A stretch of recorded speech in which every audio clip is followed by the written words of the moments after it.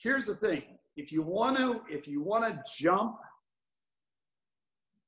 2 or 3 steps up the ladder, then what you have to do is you have to leverage basically people that have made their kind of money or greater and aren't afraid of their own shadow.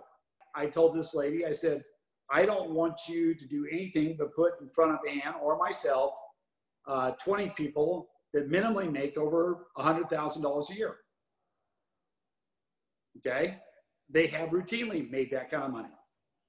And I said, otherwise, what we're dealing with is trying to heal the handicap. And I'm not saying we shouldn't do that.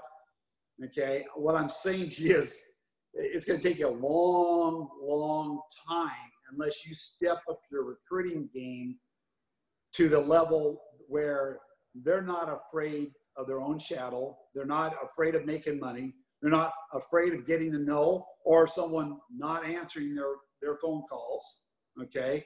They've got to be in a situation where they decide that, you know what, I can look at an opportunity. I talked to a guy the other day, I guess it might have been last week, late last week.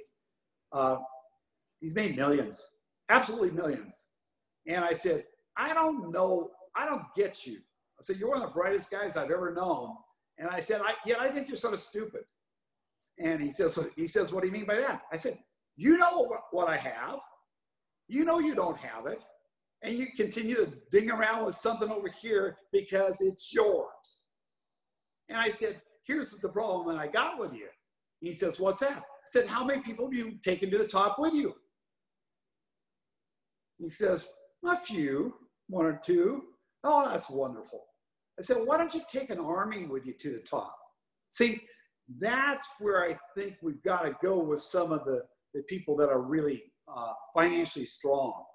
How many people have you taken to the top with you? Okay, so let's move our game up.